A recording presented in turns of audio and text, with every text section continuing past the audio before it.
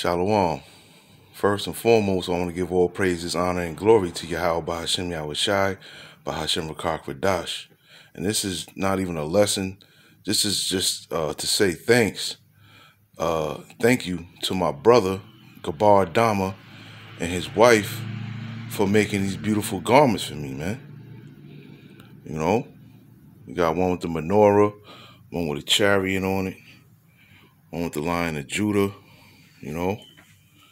You got this one right here he just recently made for me, which is beautiful, man. You know? And shout out to him and his wife, man. They do beautiful work with these garments, man. You know, and they don't charge much or anything like that, man. You know, very good people, man. I love them, man. That's family all day. You know, good people, man.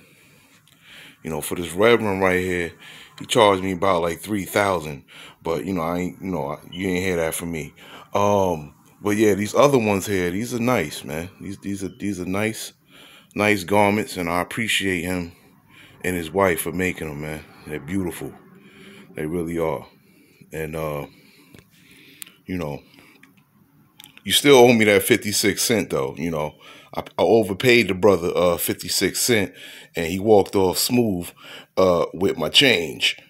Yeah, I ain't like that too much. But nah, I'm just playing, man. I'm just saying I could have got some Chico sticks or something with that. But anyway, yeah, I just wanted to say thank you for these beautiful garments, man.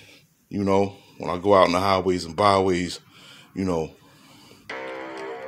wear these beautiful garments here, man.